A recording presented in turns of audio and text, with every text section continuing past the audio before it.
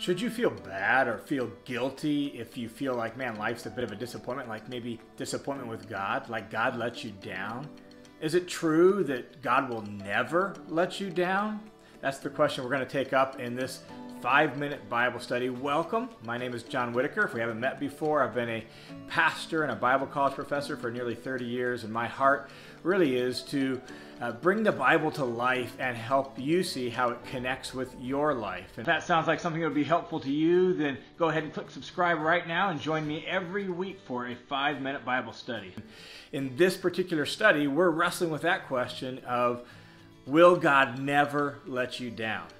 I was sitting in church this past Sunday and we were singing a well-known worship song. It's only a few years old, and yet it's become quite popular. And one of the refrains in that song is, God will never let me down. It's not a far stretch to connect that idea with a well-known, oft-quoted Bible verse, Romans 8:28. Romans 8:28 says that God will work all things together for good to those who love Him, who are called according to His purpose. And the dangerous part of that is we could easily hear that idea and that verse in the context of the American dream, in the context of, man, if you just wait on God, everything's going to turn out okay. There's a silver lining behind every cloud, and everything will work out good in the end.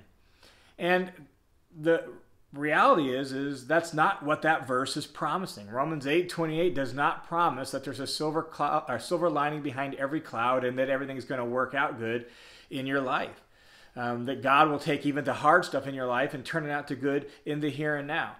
And in order to see that, we need to look at the context of Romans 8:28. And if you look earlier to where that paragraph begins, the paragraph begins in Romans 8:18. And Romans 8:18 says that our present sufferings are going to be resolved in the glory to come. Let me read you this verse. For I consider that the sufferings of this present world are not worth to be compared to the glory that is to be revealed to us. And so suffering is a reality, but we're looking forward to glory. And as you keep reading the text, Paul explains what he has in mind by that. Paul talks about us, about the whole creation even suffering and being longing for its day of liberation from its suffering to decay. And that day will come when the children of God are ushered into glory. And then he follows that up by saying that we ourselves as children of God, we long and we even groan and we agonize waiting for our glory to be revealed. And he refers to the redemption of our body, that day when resurrection will come. So earth is going to be restored, renewed, remade. We're going to get a resurrected body in glory, and that's when everything will be worked out for good. And so in the context of Romans 8:28, we're not talking so much about everything working out in this life. We're actually looking forward to the glory that is to come.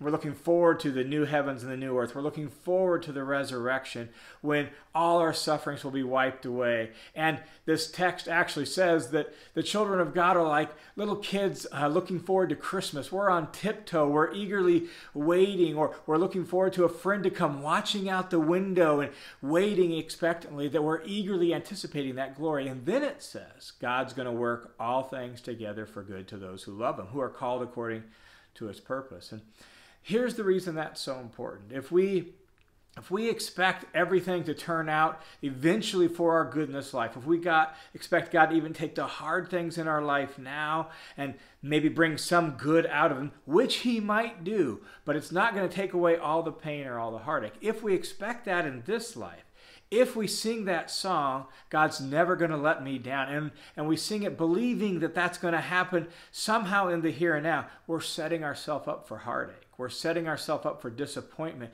and frustration. We're setting ourselves up really for our faith even to be maybe shaken to its core, because somehow we think God's got to take everything that's happened and bring good out of it in the here and now. And while He might bring some good out in the here and now, there might be some positive benefit.